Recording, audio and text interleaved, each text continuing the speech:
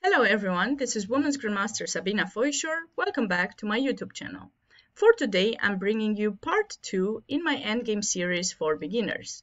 If you haven't seen part 1, I highly recommend checking out that video, which I'm going to link in the description below. Let us get started with a short review. In the previous video, we have discussed of the importance of winning an endgame when we get to have our king in front of the pawn, and about this specific special rule, which is called the magical rank. Whenever white has their pawn on 5th rank, and in case it's a black pawn, it's going to be on 4th rank, with the kings in front of the pawn. If they are between the B and the G files, we can just basically switch it off to the C file, D, E, F, or G. The side with the pawn is going to be able to win that position. What was a little bit different about the B and G files were the fact that in order to win, the side, like in this case white, can only choose to move their king on one of the sides. They can't go on both. King A6 would be the correct move, and as black continues by keeping the opposition, white would push the pawn forward, king to B8, and now B7, forcing black to move the king away, and now after king A7, white wins the game. Not to be confused with king C6, which allows black to have this little trick by taking advantage of the fact that this B pawn is really close to the edge of the board, which means black's king could soon run out of moves, so they can go king A7, and once you play king C7, which is the typical way to bring the king to support the next 3 pawn pushes, black is going to go king to A8, and now if we play B6, black would be stalemated. So that would be a huge mistake for white. Should you, by mistake, play king C6 and your opponent would play king A7, do not panic so much as to, oh no, I'm not going to be winning anymore. Don't make this mistake either, because if you play B6, black can play king A8 and now they save the game. Once again, if you play king C7, it's going to be a stalemate. And if you push B7, black will make it right on time. King B8, and now you cannot support your pawn to promote anymore. You have to go king to B6, and black is once again stalemated. So, should you make that mistake, not to panic, okay? Just return right back to B6, accept that you've made a tiny mistake, and then when they go king B8, please do return to king A6. Remember, you have to go to the edge of the board to avoid allowing the opponent to have this stalemating trick. Okay, please though, do not repeat this 3 times. Should you not know by now, repeating the position 3 times is going to lead to a draw. So please, please, please do not make that mistake. Let's move on to something that I haven't discussed in the previous video, and that is what happens if we have our king behind the pawn. Well, the reason I haven't discussed it or started with it first is because it's actually a draw. If our opponent has made it with their king in front of our pawn, there's no way for us to progress the position. We can really try, but it's not going to be enough. The only thing that black should do is stay with their king back and forth next to the pawn on the same file. And when we try to advance, and we can basically choose either sides, as I was mentioning to you before, black can play king e6, and when we push the pawn, they get in front, and they would always have this path or pattern where they stay in front of the pawn, and then whenever we advance, they take our position, and this thing will be repeating until the end. When we get the pawn on 7th rank, they get in front, and this is just a draw. Now, I want to specifically point out, because I have some people who might wonder, well, why do I need to always take this opposition? If you have not seen that first video, you might not understand that part. So once again, please don't forget to check it out. We cannot just go back and say, okay, I just go back, I stay in front of the pawn. That's all that it seems that black needs to do to save the game. But the truth is that would be a huge mistake, because now white can simply play king d6, take the opposition in front of the pawn, and then whenever you choose one side to move your king, white moves their king to the other side and forward, diagonally forward, allowing for the pawn push all the way to promotion. So please do not make that huge mistake. Learn that your king cannot, if you're the defending side, your king cannot be moving too far from the pawn. And you take the opposition as soon as white tries to advance with their king forward. You keep the opposition to restrict them from advancing more. With that said, I think we're done with these very simple positions. Let's move on to another one that's also not too difficult. A and H pawns, because that is something that I haven't really discussed. And so in this case, we have the A pawn. What's so special about it? Well, it's not really special. It's actually kind of inconvenient for white to stay with the A pawn passed or the H pawn passed, because unfortunately there's no win. Due to the lack of another file to the left side, black can just wait back and forth in front of the pawn and on the B file, and then there's no progress for white. Typically, we would play king to the left, which would be, I guess, Z file, but there's no Z file on the board. We only have it 8 by 8.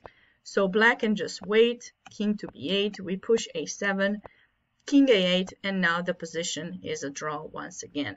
The exact same thing would happen with an H pawn. Not to be worried, it really doesn't matter whose turn it is, as long as we can just wait around these 4 squares, H1, H2, G1, G2. Not further than that, white is going to be able to save the game. So, waiting, feel free to push. You can move the king around as a trickery. It's not changing anything. This would be the situation where we would play king J file, but once again, no J file present. So here, here, here, here, H2 check, king H1, and of course you can move the king wherever you want, but I'll take the pawn anyways, it's a draw. So this was it. These are the most important positions, the basic ones that as a chess player who wants to improve, these you have to know. You have to dream about them. Let's move on to something even more important, the box of the pawn. And in order to understand this, we first need to understand what is the box of the pawn. And I have chosen a position to exemplify it when we have an edge pawn, a margin pawn, the A pawn. So, well, we know this is a passed pawn. There's nothing in front of it, no other pawn that can capture it on its way to promotion, and no pawn in front of it at all whatsoever of the opponent. Now, if black's king would be in front of the pawn, that would still be a passed pawn. So let's figure out what is the box of this pawn. So what you need to do in your mind, you have to create these kind of arrows. I find it always helpful to work with arrows to exemplify every single thing. Some people are more visual than others. So we know that in order for this pawn to promote, it has to go to A8.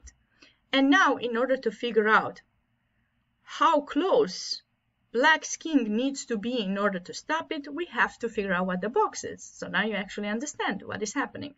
So diagonally from the pawn, you go forward towards the promoting file, the promoting rank, I'm sorry.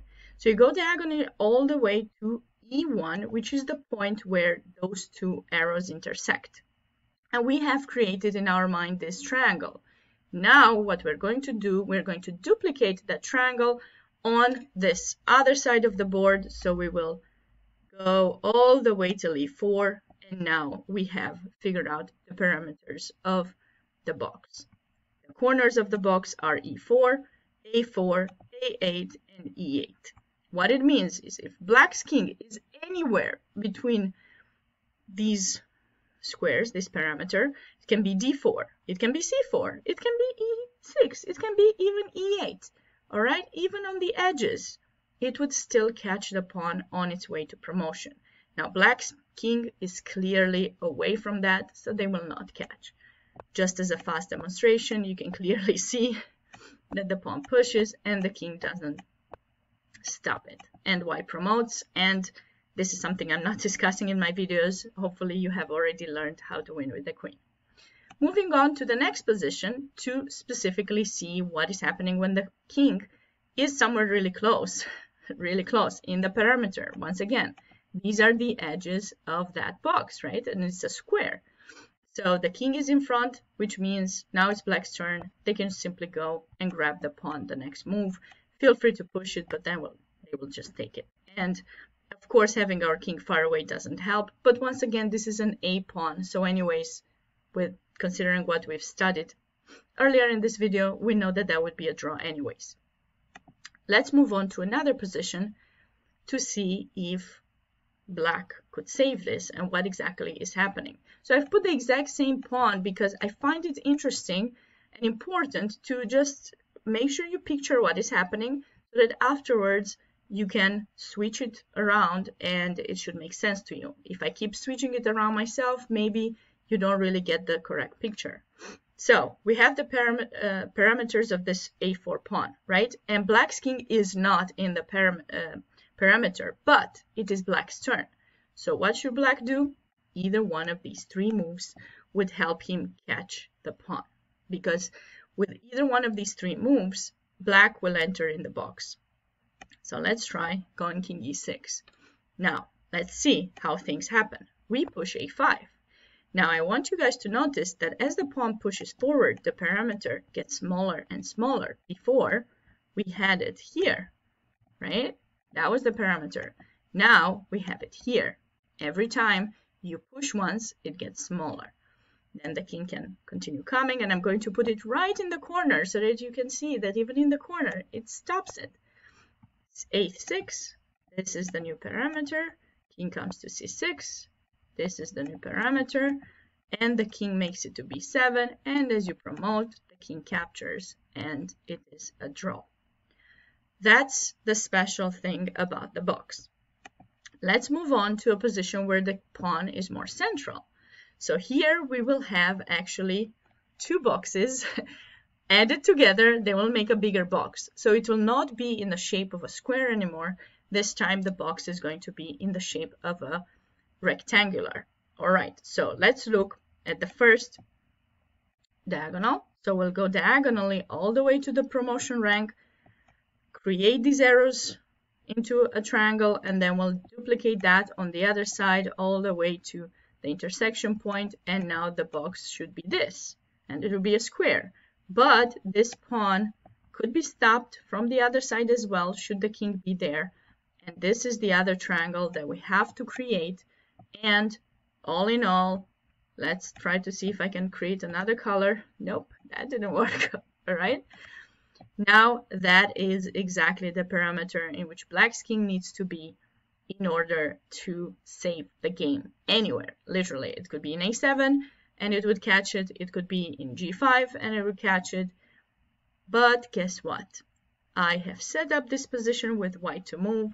So actually, after white pushes d6, the parameter gets smaller, which means black's king is a little bit too far and is not going to be able to suddenly jump to f7. And because of that, as you can see, the king won't catch the pawn. White promotes, and once again, you should be able to win this. The last position that I'm going to leave you with, or maybe not, maybe we'll do one more. So here, this is the parameter, and it is black to move. So hopefully by now you understand what it is that you need to do. You need to enter with the king in front of the box. The box gets smaller, and it's on that side too. So what if the king is on this side? You should still know what are the parameters of the box. The king enters, the box gets smaller once again, but the king catches the pawn. And there you have it, draw. Now last one, then this should make you think. If we have this position and yeah, let's put it like this, and it is black to play. Should black be able to draw this? If you answered yes, you were, guess what? Wrong. Well, this is going to be tricky, and you always have to be aware with where the pawn starts from. Okay, what is the box when the pawn starts? And if it has the ability to move twice. If it has the ability to move twice, you need to actually be a little bit closer. So in this position, it is black to move, and it seems like they entered the parameter of the pawn, but this pawn is not going to be played to a3. This would make no sense. The pawn would be played to a4, and the new parameter of the box is the one highlighted by my circles, which means that in this position, black cannot just make it anymore, and the pawn is going to be promoted. Should I have set this position, actually with the king in g7, also black to play, black is in the parameter and would have to rush right now in order to catch up with the new parameter of the pawn. Here, king e7, and black would draw the game. With that said, I really hope you've enjoyed this video. I'm going to continue making more videos with king and pawn endgames.